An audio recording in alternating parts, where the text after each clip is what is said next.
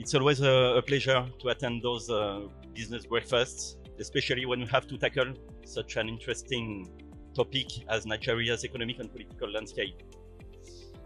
Since the beginning of this year and until the 2023 general election, Nigeria has been and will find itself in a crucial political moment.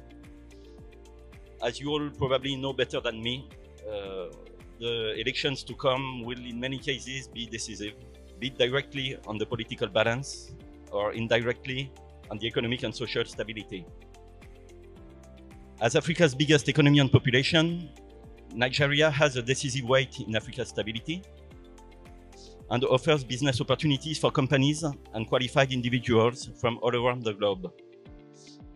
It can benefit from economic opportunities that can drive a sustainable growth for the years to come, provided that stability and reforms be possible. The transformations of opportunities into concrete and mutually beneficial projects are key to the country's prosperity. We understand that the French election was just concluded. No much noise about it. It was held over 2 weeks, and definitely everything came, and of course, President Emmanuel Macron was returned as the president of the Republic of France. And we understand how elections work in developed economies. And emerging economies, I'm sure Dr. Olisa Agbakoba would do justice to this. It's totally different. And we want to know, definitely, business exists in these economies, business exists in our economy too.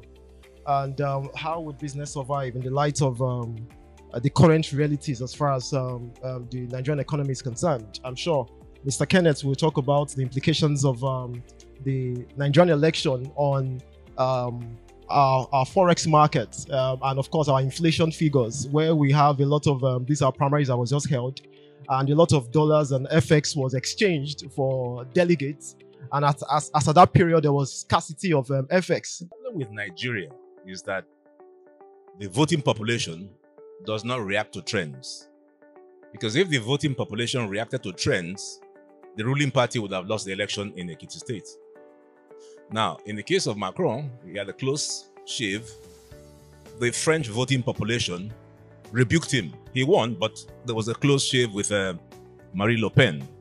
Clearly, in the UK, you saw that Boris Johnson lost 2 constituencies and is likely to lose the election or even be removed from office. The great man in America certainly is going to have a problem with the midterm election.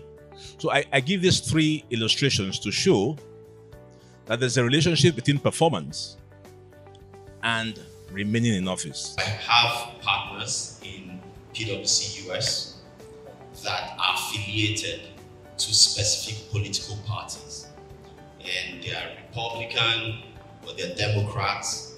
But in Nigeria, I can't do that. So even though I have politically a leaning, I can't come publicly and say this is where I'm pitching my tent, and that's because of sustainability, right? Because our political environment has not evolved to that point where there are clear ideologies and you can align. That when you increase the prices of food and fuel, people fight.